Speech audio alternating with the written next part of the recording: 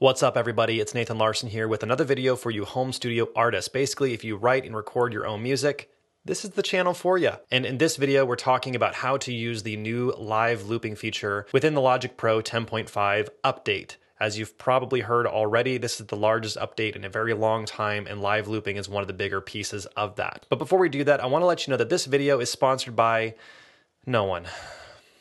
All joking aside, this video is self-sponsored. I'm the co-founder of Artist Mentor. Essentially, if you're an independent artist looking to not only work on making better music, but also working on your music business and actually creating a successful music business, you should really check out Artist Mentor. I have a couple links down in the description down below. That's all I'll say about that. Let's jump into Logic. Okay, now that we are in Logic, here's what you see if you open up Logic after you have done the 10.5 update in the App Store.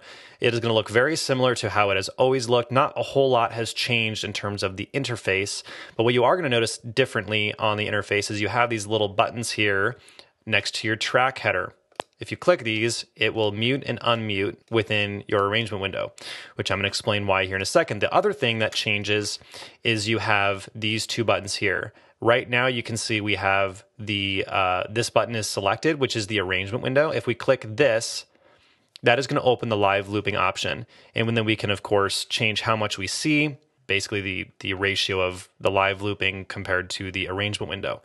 If we click the arrangement window again, it will get rid of it entirely, and now all we'll be seeing is the live looping mode. So let me quickly just explain what live looping is, why it matters, and how it can actually be useful in actually producing music other than just having a lot of fun. The first thing is that the idea is you can create entire sections of music in more of a modular fashion, where you have control over each element by being able to play each element as its own individual loop.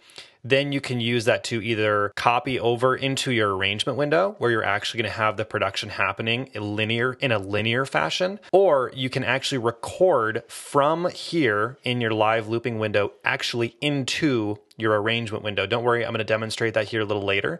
So the idea is that you're going to have a little bit more of a tactile approach to producing and arranging, because you can basically create entire sections right within here, within the looping window, where you can just loop things and create all these different textures and sounds. You can kind of get the feel of adding things in, taking things out, and being a little bit more creative with it.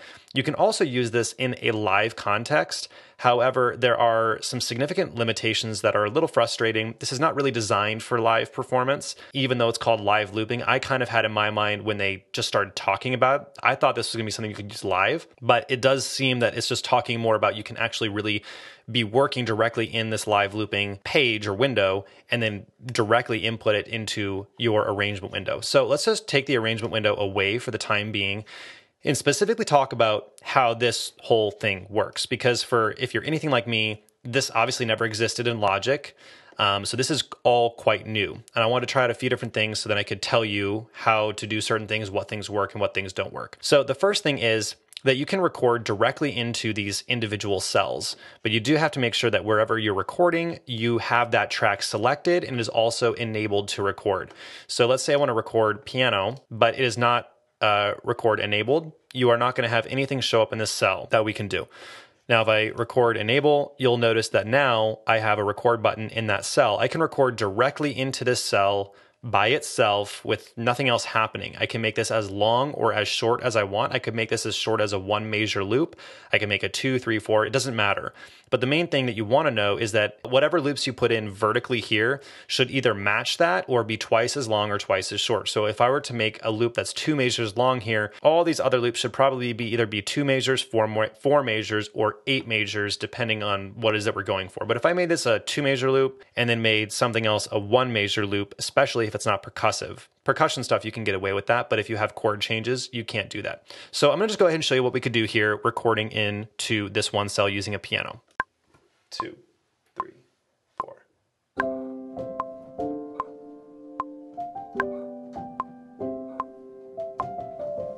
Okay, so now that we've recorded in here, we can play this back by clicking the playhead.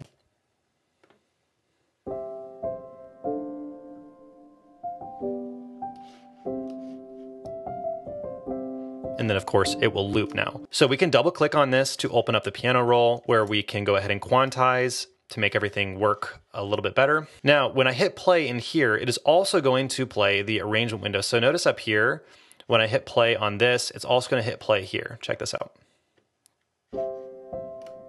So you can see the arrangement window is actually moving in time. And then you can stop either up here or you can stop on the loop itself. Okay, why does that matter? It matters because what you can do is as you're building your arrangement in the arrangement window, let's say that you go ahead and hit this button up here. Let's get rid of that. You can obviously mute these or unmute them. So if this is unmuted like this, then as I am playing things, let's say I start here and I play a loop on top of these, what happens in the arrangement window will also sound at the same time. So you can basically test out how each of these loops fit and sound within the arrangement that you're building. If you want to click that button, it'll mute everything in your arrangement and vice versa. So you can either work entirely in the live looping window, or you can kind of do a combination. I'm going to show you how you can actually take these things and record them into the arrangement window as well here in just a second. Okay, so now that we know how to go ahead and start editing things very similarly to how we would do in the arrangement window, like I said, you can either double click or you can click E on your keyboard, Command key E, to open up the editor window. So now that we have that done, we can start stacking other things that will continue to loop. So let's say that I wanted to go ahead and record some bass guitar. We'll go ahead and do that here.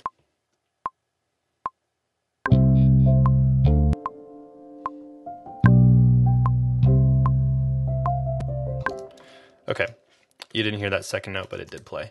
So I'm going to quantize that, and then now, if I were to hit play on this, it's only going to play the bass guitar, but if I hit play at the very bottom here, it's going to play both. So if I just hit this,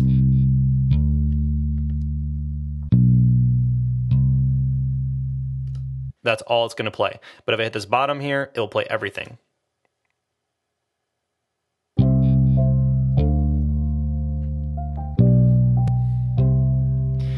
And if I don't do anything, it will just loop automatically. And then in the bottom right hand here, you can click stop, and that will stop everything together. Cool? So now that we've done that, you kind of know how we can go ahead and record directly into these cells. Here's what we can do once we have recorded them into the cells. Let's say I really like that piano part that I recorded. I want to use it somewhere in the arrangement. You can literally drag that and drop it anywhere in the arrangement that you want. Now it's going to be muted automatically, so I'd have to actually click that button there to unmute that. But now listen.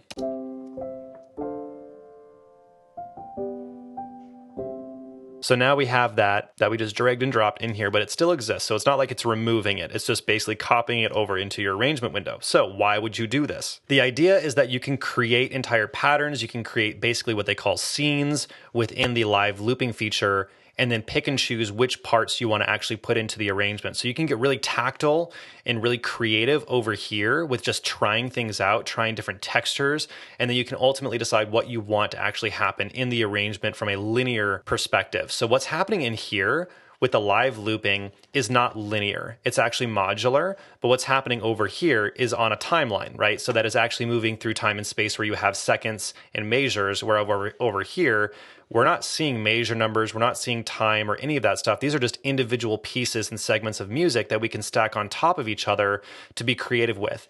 Now, you can go into your loop menu and you can start creating drag and drop loops from in here into these cells. So you could just, basically anything you wanted. I'm not going to do that. I don't personally like using other people's loops. I want to create things myself. Now, you can also create audio tracks within here as well. So you can see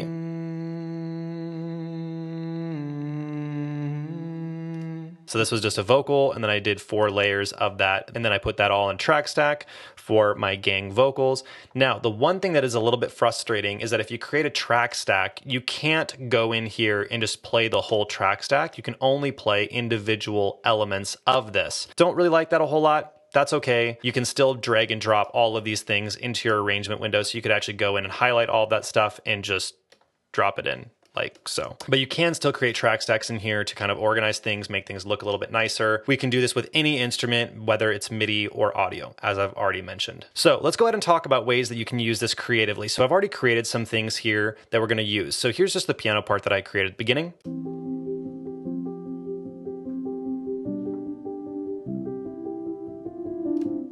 So that's the piano loop that I created. And then from there, I created some other different textures. So each one of these modular vertical, basically the cells that go up and down vertically, this is one scene. and then we can move from scene to scene. So this is scene 1, scene 2, scene 3. We can actually play these from one to the next and then trigger them however we want to do. And then we can use the quantized start to determine when these will actually begin. So if I do quantized start 1 bar and I click play here, and then I want to play the next scene, it's going to wait until the next bar. And I can go back. And then from here, you can start removing things. So I just remove the drums. I'll remove this.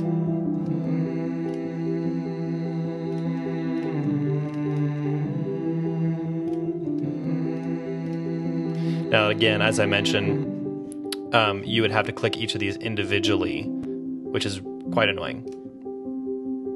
And then once you hit stop, it won't stop until that measure is actually already over. Cool? So this is pretty nifty because what you can do is start creatively building your arrangements and getting a really good feel for where things are at. I could start playing this piano loop here, and then I could add in this signal bliss. Just by the click of a button. Is that the drums? And you can cross over and use any one of these at any given time. So check this out. I'll add the drumsticks here.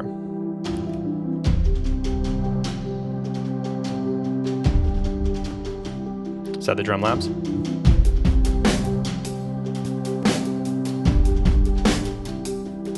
that this whole scene?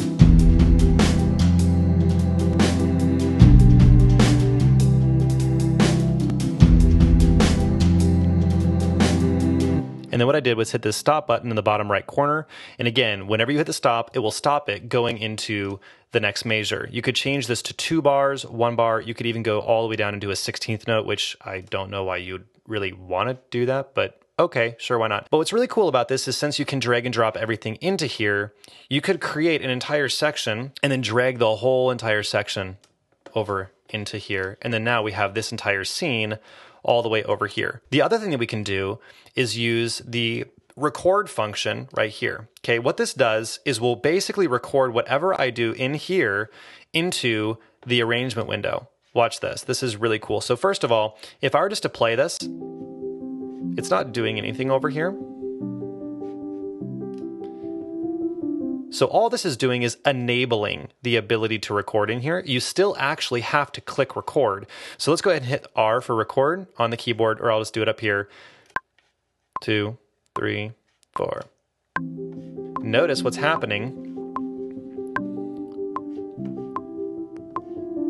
So we can start building the whole thing this way. Let's start doing this. Notice when I added that, it's recording it in now.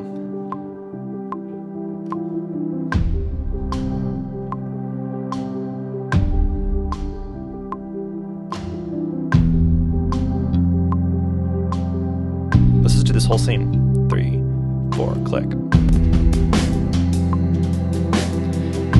And let's go over this scene here 4.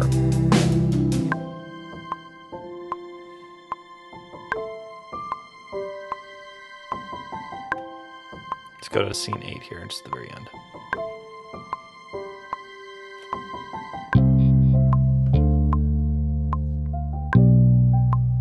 Let's take out the bass.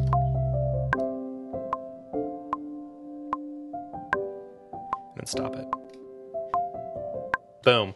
So we literally just created an entire recording from everything we just did in the live looping window, which is pretty awesome if you really stop and think about it. You can create some really creative textures by doing that, because what this really allows you to do is, rather than thinking about, oh, what do I want to have happen here, you can start clicking and recording and actually starting to do all this stuff in real time, hence why it's called live looping, because you can literally record it into your DAW live. I mean, this is all within your DAW, but into your arrangement window live, which is super cool. Now, I've talked about how you can record things into here. You can also record within your arrangement window and then drag and drop them backwards. So you could basically record, say, this part here in your arrangement window, and you can drag it into cells and it will still exist in your arrangement window. You're not going to lose that. You can delete these cells just by hitting the delete key. You can obviously undo that. You can change the size of the cells themselves. And there's a lot of really cool things that you can do with all of this. And I think what's really great about this is that I'm sure people are going to take this and start doing some really, really creative things with it.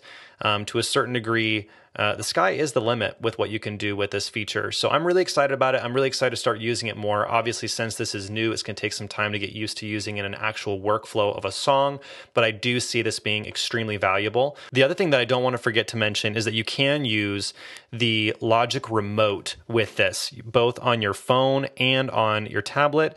So let me show you this real quick. So as you can see here, sorry the mic's not going to sound great, you can see all the things that I can see on the screen with this that you can then use and play.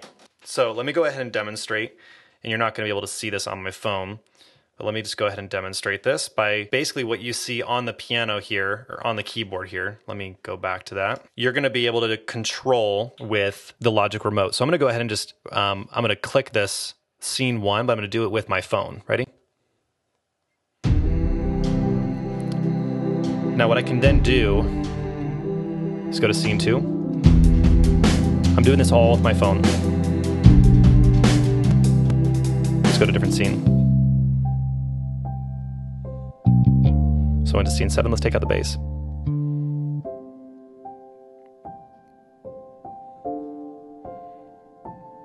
And of course we can stop it. So the whole point here is that there's a lot of different things you can do. You can do this with your phone or your iPad. You just need to make sure you update your Logic Remote so it is going to have the updated features built right in. So that's everything for now that I'm going to cover. If you have any questions, make sure you drop them in the comments down below. I really just wanted to make sure you guys had an opportunity to see what you can really do in this rather than just some really broad overview that, hey, Logic now has this thing. So if you like this video, make sure you give it a thumbs up, drop any comments you have down below, and I'd be super thrilled if you decided to subscribe for more videos like these. We'll catch you later.